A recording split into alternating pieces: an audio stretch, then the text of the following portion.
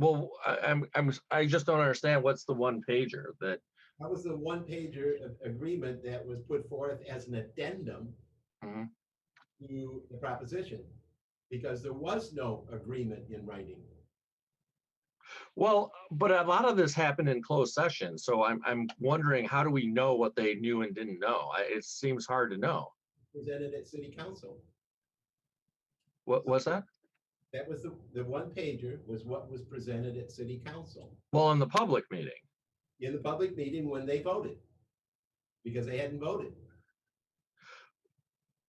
There was no closed session vote. Well, I agree you can't vote in closed session. I think there's sort of well, it's an interesting question. I assumed that they had seen these documents in closed session or had access to these documents in closed session, but then that wasn't done. The documents weren't provided publicly until after the fact because basically because the mayor has been obviously not transparent about this whole thing. They had a one-page, which was an addendum, which was a letter that was emailed to Matt Gibb. And all it pointed out was the importance of having something like a library idea on behalf of the community because of the opportunity zone connection. In other words, you can't have an opportunity zone connection unless you're doing something on behalf of the community. Sure, sure. And more recently, as of December of 2019, you can't have a real estate investment clearly, significantly, the only thing that's taking place. Right. Well, that's interesting. So I think I know the one-page thing you're talking about, which is the letter. I think it's basically a letter from Dearborn Capital, from Brian Locke of Dearborn Capital, I think, to the mayor. And so you're saying that the council agreed to give the mayor the authority basically to sign whatever she wanted because they didn't see what she was going to sign. Correct. And they weren't even interested. Let's just get this done. Yeah. The transaction in a financial sense in their serving on the city council. And it's let's hurry and get this done. Just because it's confusing and complex and it doesn't mean anything anyways. I mean, the city isn't going to get valued in terms of the community from this transaction in any fashion. Why Kermit doesn't like it at all. And the truth is, it should be the cornerstone for the development proposition. Well, that's right. I mean, I'm laughing instead of crying because it's really sad and pathetic that city council just decided, hey, we want this off our plate. We'll rubber stamp whatever the mayor wants to do. But I think you're basically right about that. Sadly, I mean, I think that's right. So I also think that the thing that we're witnessing without any mention is that the deal's really weak. It's beyond even our test of a weakness. Okay. Well, yeah, there are lots of other problems with it as well. Absolutely. If that were a valid offer, there would be no question about the deal's done. Right. And it isn't, and it's because they're out there syndicating it right now. And that's exactly right. They're going to get off over the goal line. But I doubt that the goal line is going to be approachable on their behalf because they don't even have an understanding of opportunity zone funding. They think it's about money in real estate, and it's not. Right, right. They clarified that and had to clarify that. That's what the rulings in December are all about. So I think they might be surprised at how little of a return they might find in syndicating. Yeah. So other than that, I don't have a comment, but I think we should be thinking about that as a fashionable way of creating diversity in terms of approaches. Right. From a financial point of view, which I think is a real weakness for the mayor. Totally agree.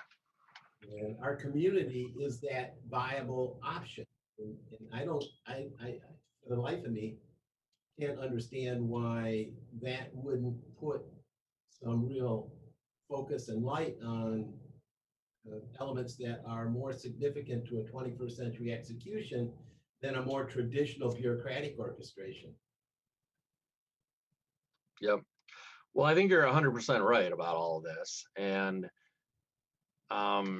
you know, in terms of what we can do, I wonder, it seems to me that there's more we can do. I mean, certainly my email's out there and, you know, I've sent it to some people and they've circulated it, but it seems like there's more we can do to make the community aware of just what a rotten arrangement this whole thing is. Yes. So we're sending out a newsletter, which is kind of our review, something we do on a yearly basis at the end of the year. And we kind of held it to get through some of this and see, you know, what and how we might frame it in such a fashion. And we're going to include your letter in it if you don't mind. Absolutely, that'd be great. It'll go out to some 700 people and of various efforts across the education in the city and of course the community most importantly. And we'll see what that gins up. And if it gets any response, we'll see if we can't steer it towards the kind of things that we're discussing. And I put a couple of documents that I read more deeply last night on the website, on the mural, and they're highlighted in red. And one of them is about community platforms and city platforms and digital and all of that. And then the other one is about Share, right? and kids and the right that they have to a city that's not often recognized. So I'm using that as a vehicle because I think it's so important. I mean, we always talk about kids being the future, and of course that's the point, but they have no voice in their city, and they need a voice in their city. This is the future of the city. I mean, this is so simple. Yep. That you can get lost sometimes in its simplicity, but really I think it's at the core of something meaningful taking place in terms of community engagement. So Monica's just, you know, rolling through here some of the things that were in this document, but these aren't extensive documents. I think one is 30 pages and one is 16 pages. So, Do you want me to show the chart, the graph? yeah, if you can show the graphic, that would be great. Is it possible for you to email me those documents? Yeah, absolutely. Okay, that'd be great. We can do that. And this is one of the, you know, top-down, bottom-up kinds of demonstrations within the context of the one about platform cities. And platform cities are taking a real hit. I mean, they're all around the world, you know, being investigated, and probably the most local one is the one in Toronto that took place with Google and all the money in the world and the city of Toronto. And because of security, I mean, platform always gets the bad end of the stick when you start talking about technology and the ability to control people with technology and then the use of their data and so forth and so on. So here was Google doing Toronto and Alphabet, all the money in the world doing and making this outrageous case for 12 acres on the city waterfront. And because of security, it died. Represented was so well examined and Google, with all its money, just decided it wasn't worth the price that they were going to be paying. So they're on to bigger and better things in other places. But I think that's insightful, and I think that the worm is turned in terms of security. I mean, security can be really a bad thing if it's used badly, but it also can be something very good for a city if it's used correctly. And I think this is this particular document is an example of it being used correctly. And because it's inclusive, and because our community, for want of a model, has come to use their phones in such a dynamic social media, they just need to be connected to things that value their connection. And I think in this case, this is a really dramatic case, but I think being in the, you know, top tier of counties in the country, we have talent and we have the expertise and such and so forth to make this happen. And we have a community that could be so well served by that taking place. Yep. We have to examine it a bit and see if there's anything there that makes sense. And Bob and Bill and Maddie and such have such connections and deep and depth of commitment to their self-styled executions over the years But I think that's a place where opportunity can be tapped, in individuals and organizations and such can come together around a commonality of purpose that moves the needle. Right. That all makes a lot of sense. Makes a lot of sense. Well, we're doing it. I mean, If it's not fun, we're going home. That's our motto. Yeah, I'm sure you're not doing it for your health. So I realize you're doing it because it makes sense. Yeah. That's about us. Yeah, so we think that Now, what does that really look like as a practical matter? I mean, when in terms of actual actionable steps? well, I think these documents I'm gonna go will back to give you sharing. a really clear understanding. I mean, what we're talking about when, we all hear these words, inclusion and diversity and equity, and yet we have very few examples, as you've just indicated. How does that work? And it really is about the understanding that's necessary to make these kinds of things real.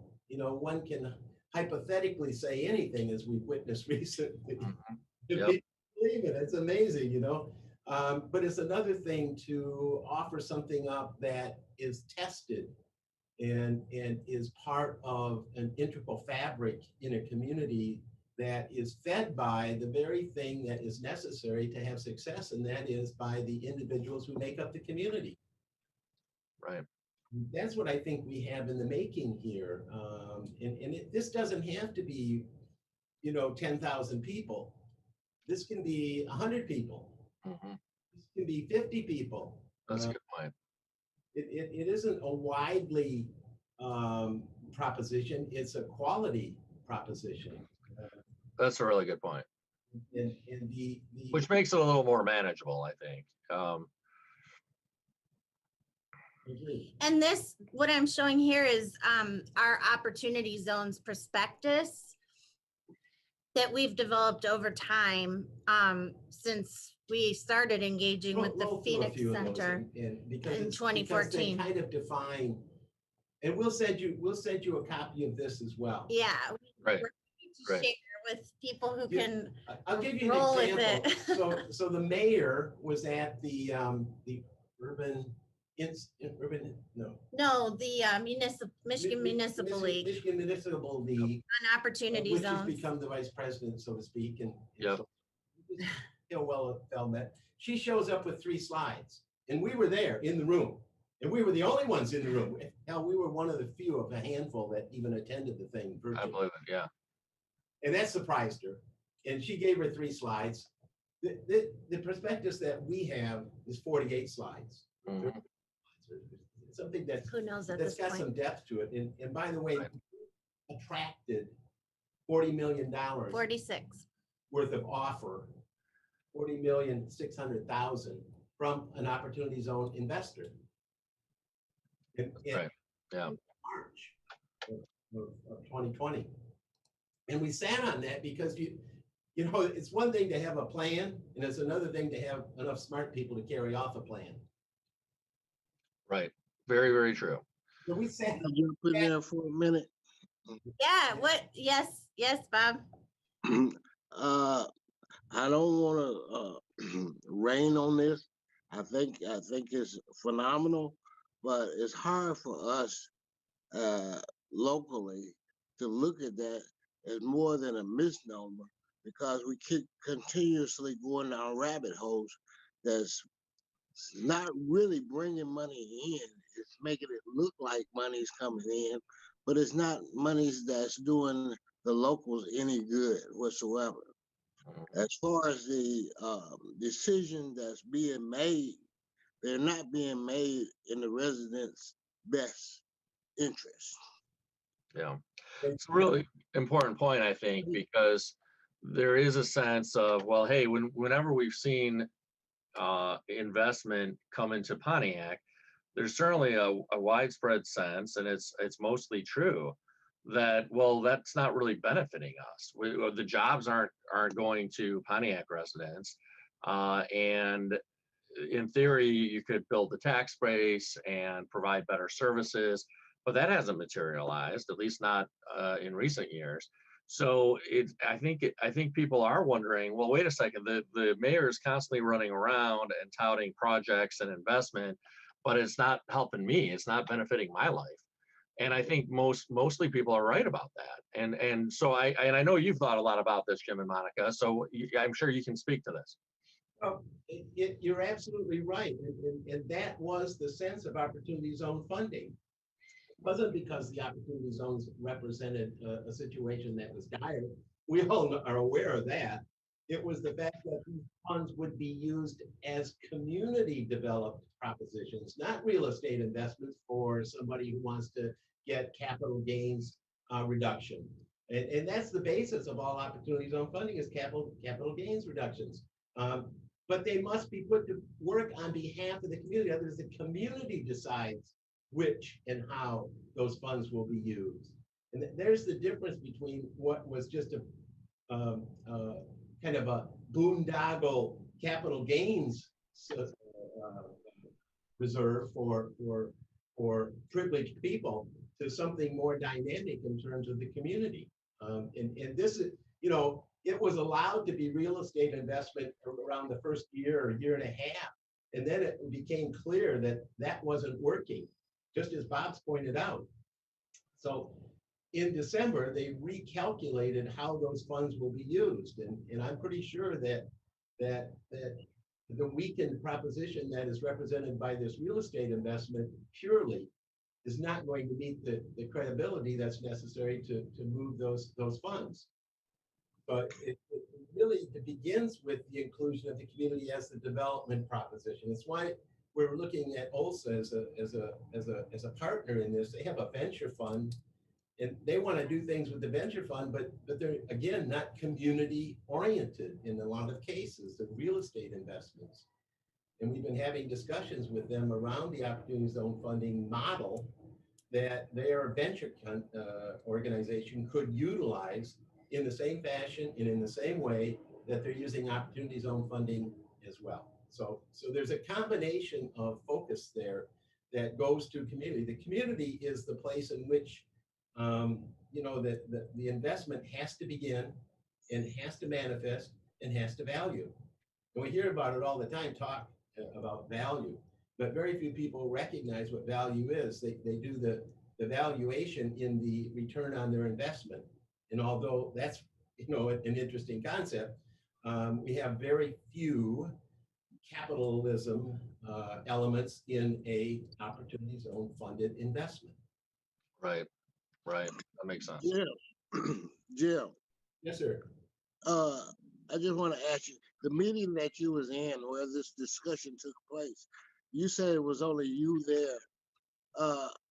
Have any of these meetings that talk about finance and building prosperity for the city, have any of those meetings, anybody in those meetings ever asked, well, where are the key players, which are the residents or the community leaders? Have anybody ever asked that question in those meetings? We do all the time. We shared it. But the mayor, it was her gig and they didn't promote it one bit. Of course they didn't. Coming from us, it's one thing, but you think your city would be doing it. That's what's the shocking thing. And they did not, none, there were no council members there. We ended up in a room with a virtual room for their showcase, and it was Dirt Realty. It was a representative Elliott something from Dirt Realty, and we know, Tim, you probably have to jump there too. So but it was Dirt Realty and the economic development director Lynette and Vern Gustafson and the mayor and the new finance. And we ended up talking the whole time. Yeah, the new finance director was in the room. The mayor left the room as soon as we were the only ones in the room. Well, and sorry, go ahead, Robert. That's one of the things that concern me the most is that what y'all are talking about has never hit the community. Like the mayor was the only person at the JDC. Now, this every organization that she infiltrates for our supposed to be in our behalf, the communication is not getting to us that this is going on. So we're talking millions and millions of dollars over Oakland County as well as Pontiac that comes to Pontiac, but we never get the information until it's going away. Right. Right. Well, And that's what I'm working on now with the CDC to try to investigate where we can pick up the slack at and get this information early rather than later. So with that, I'll sit back and relax it and listen. Thank you. based on that strategy, I think we can formulate our own orchestration. I mean, OSHA's interested because they're a valued community contributor organization. And they weren't aware when we were initially talking to them that their investment, their venture organization, could be operating in the same way that opportunity zones are. But once they had thought about it, they understood it a little differently. So we had this grant that we were doing on behalf of the Phoenix Center, and very quickly that failed to materialize, and we won't describe why, but we know why.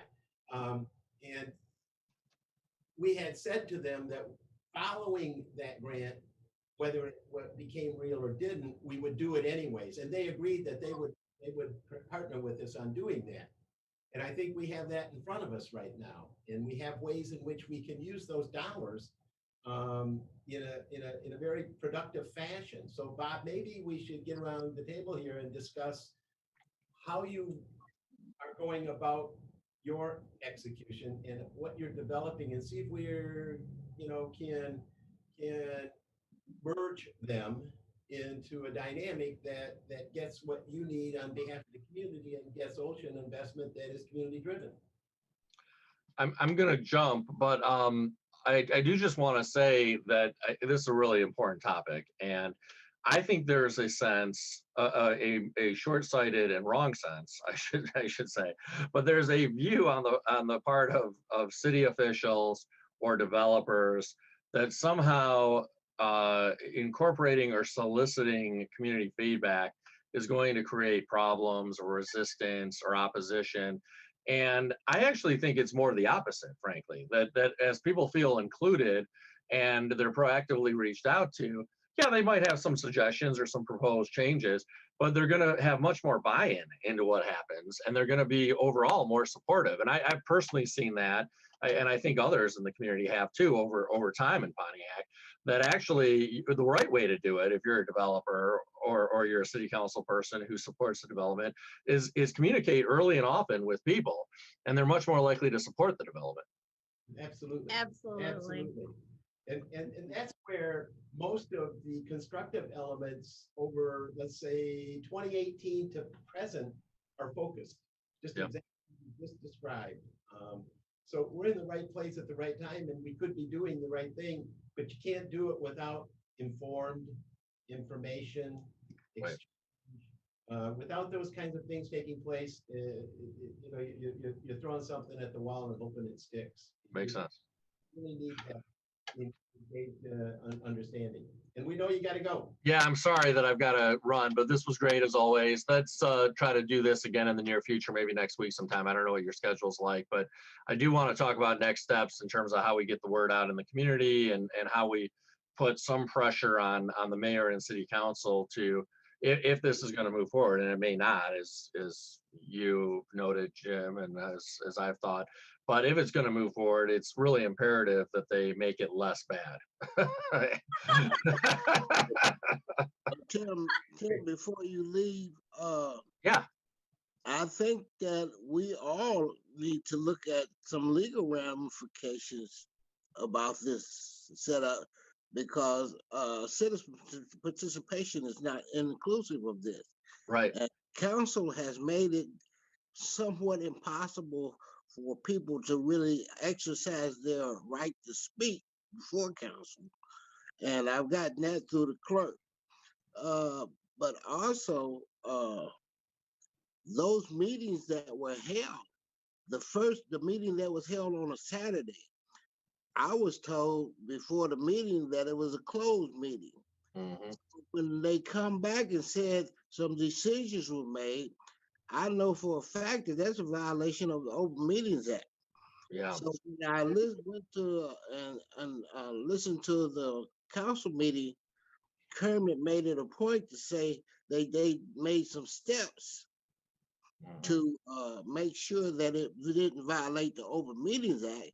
But I hear y'all discussing this now, and there's still clearly violations of Yeah. the Open Meetings Act that they didn't take if they allowed this to go through without giving the information to the public on what's in those purchase documents or sales documents, as well as the agreement.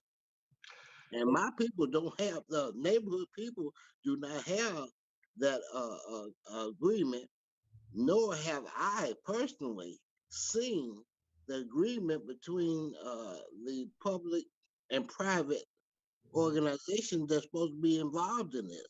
I haven't seen any paperwork. That's why I praise you for your letter. And I would like to have signed off on that letter because they should not move forward with this. It leaves us as a city vulnerable to another shutdown. Well, that's a good point, Robert. And well, there are a lot of good points there. You know, the Open Meetings Act is complicated, and I know I've got to run here, but it's only gotten more complicated with the COVID and virtual meetings. And so there were some amendments made to the Open Meetings Act that were passed by the legislature this past fall, and basically they allow the city mostly. There are some there's some things the city council is doing that do violate certainly some technicalities of it. But broadly, the Open Meetings Act, during COVID at least, allows them to do what they're doing, which is to not allow direct public comment, but to say, if you email your comments in, we'll read them. And that is allowed, unfortunately. Now, one thing that you're raising that is a problem is they can't actually make a true decision, a binding decision in a closed meeting, because they can't vote in a closed meeting. So they can discuss things, and they could, get a sense of consensus through that, right? But they can't actually act or decide formally or legally except through voting, and that can only happen in an open meeting. And so, I think they've mostly done that, but I guess, I don't know, it's a fine line, and it's hard to know exactly what happens in the closed meetings because they're closed to the public, obviously. But, I think there'll be an opportunity too, Robert, or at least I think we should do this, to try to get co-signers onto the letter or some variation of the letter and do some public media around it. So I'm very supportive of that and would welcome that. And I know Mr. Max, I was hoping he'd be on the call this morning because I know that he's talked about maybe doing, a press conference or something. I don't know if a press conference is the right format, but something to try to get the word out. So I think it's really important for us to talk about that. And we'll work on that too. And we're happy to host conversations like this, but with a broader audience, just this kind of exchange. Robert will send you the materials. All right. I'm going to jump off. See you, everyone. All right. Hey, Bob.